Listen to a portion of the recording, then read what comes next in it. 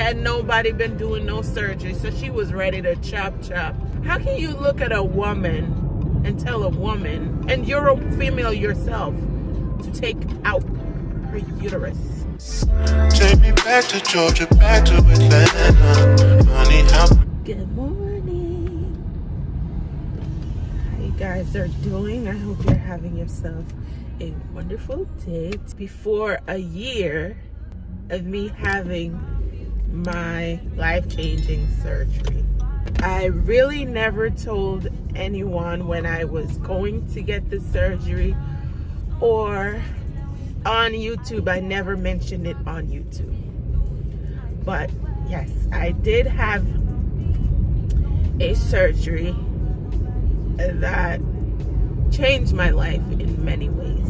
I have many videos on it, but I was not ready to share it with the world yet. So now I'm going to be sharing that journey because I know it can help someone. I know it can help someone, so I am definitely about helping. So I'm going to, after this clip, then you'll start to see those videos with me in the hospital. April 25th, 2023. Today is April 24th. So today is one day before that 1 year mark. So it's one day before my anniversary of my surgery. So now I'm going to be sharing those videos with you guys. I'm here talking to you in live and living colors. So I got through it. And if I can get through it, you can too. So if you're suffering from any of those issues that I mentioned in the video, and I probably should go into detail a little bit more. So before I go further, I did not tell you what kind of surgery I had. So I had a myomectomy laparotomy. Laparotomy, meaning I had an open myomectomy. What a myomectomy is, it is the removal of fibroids from the uterus. Going into the surgery, I was told I had about 5 or 6 fibroids. You're gonna have to watch this video to see how many of those life-sucking things came out of my body. I have a picture. But anywho, it all started with me experiencing like really painful cycles. My cycles would be super painful, super heavy. Like I would not want to go to work for the first 3 days. Like first 3 days I was not about going to work. I did not want to even leave my bedroom. I used to put blankets on my bed. At one point I was wearing diapers on top of a very large napkin. TMI, guys, if you're not about TMI, it's not your video this week.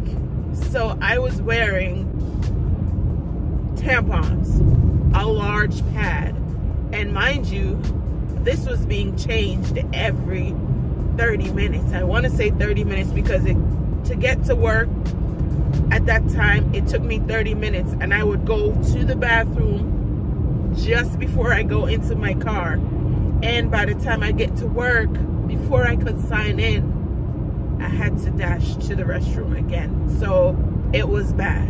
It was bad. And it was lasting up to 10 days.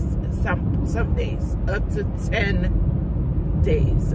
So yeah, it was bad. It was really bad. Another thing that was happening, another thing that I thought, because people would say, where I'm from, they say, listen, if you have a baby, this issue will go away. Well, I had a baby. The issue got worse. It got worse. for me, I don't know for anybody else, but for me, it did not work. That little analogy did not work at all. I don't know where that came from, but it doesn't work for me. So I decided to approach a doctor who, I wanted to talk about looking at my fibroids, seeing where they're placed, and maybe, giving me some idea of, like, I was 32, giving me some idea of, will I ever be able to have another child? So basically, I went to her. I did ultrasound. I did a scan, ultrasound, and the doctor basically told me, I'm telling you, I made a video that day and I deleted it because I just could not believe that a female provider who is a surgeon could be so insensitive. This woman, yes, it might have not been what I wanted to hear, but sometimes as providers and nurses, we have to know how to have that, how to communicate with our patients. Communicate in a way that the patient will understand what you're saying, but at least do it empathetically. Like, this woman told me that I should just take my uterus out, because a baby at this point it won't happen, and even if she does the surgery, I could end up getting a hysterectomy, because if anything happens, she's not gonna wake me up to ask me if I want to do a hysterectomy. So I have to sign papers to say, just in case anything happened, then she would do a hysterectomy. And I'm just sitting there because I was so confused. Like, I felt like this one was just insensitive. Doctor, Sun River Health, surgeon, you know yourself. Because, and how I know she knows, but this is what I think happened. It was during COVID. It was dry season. We just coming out of the dry season. Had nobody been doing no surgery, so she was ready to chop to make that money. How can you look at a woman and tell a woman, and you're a female yourself, to take out her uterus? You tell a woman of childbearing age to take out her uterus. Anyways, I was really taken aback, and I did not go back to her for 8 months. So it came to the point where I had to do an endometrial swab or something, like a endometrial test or whatever. Like it wasn't a pap smear, it was the other one. I think it's the endometrial swab. Anyways, whatever it was. So I made an appointment, went there. The first question she asked me, was there something at the last appointment, was there something that she said that, that caused me not to come back? I said there were many things that were said at the appointment that made me not come back for 8 months.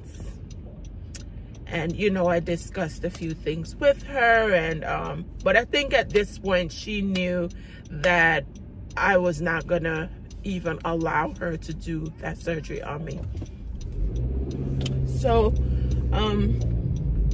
I said I'm gonna, because even at that point, I was like, I'm still having the issues. I need to get something done. So I went back for the scan, the cervical scan or whatever it was. You know how God works. This woman nicked my cervix. All she was doing was this one test, and she nicked my cervix. that was my answer. You will never do a procedure for me again. Never. So fast forward to the following year, I saw a sign talk about a fertility specialist that specializes in these types of surgery. But in my head, this was my thought process. I said, if this guy is a fertility specialist, he specializes in getting women pregnant, this is the person who I need, because he is going to preserve my uterus at all costs. He is going to preserve my uterus. So I was excited. So my first appointment, I told him, I said, I want to have a baby. You know, I want to have a baby, but I have fibroids. I don't know what's going on in there. So, and I was reading your paperwork, and it says that you guys do myomectomy and stuff like that. So he was like, yeah, sure, we do. Anyways, went to get my ultrasound done. He had me do a hysterosalpingogram. He had me do a what is that, like a saline sonogram. He had me do all of that. Came back, he said, I cannot see your ovaries. Your fibroids are blocking your ovaries. I can't even see your eggs. And I was like, wow, can't see my eggs. I need them eggs. Because he was saying the first thing he would have to do would be an egg retrieval for the IVF process now. That's another story. So anyways, but that's how it started, because I didn't know if I could just go without the intention of getting pregnant. So I went with that idea so I could fix my uterus and leave it in place. And the only person who will do that is the one who's going to use the uterus after the surgery, because that's where he makes his money. So he gonna protect my uterus at all costs, because he wants that money. That's my thought process behind it. So if you got all these things going on and you're of childbearing age, and they're telling you about chopping out your uterus, go see a fertility specialist who specializes in those things. Anyways, fast forward, I decided I'm gonna have this surgery. This was in February. Decided I wanted to have the surgery, and I got set up for the surgery, and you will see all the videos after this. So let me stop talking. Let me stop rambling. Go ahead and watch the videos, okay? And I'll see you in the last one where I'm current. All right? Watch the videos, like the videos, comment, ask me whatever questions you want to ask me. I'm here to answer them.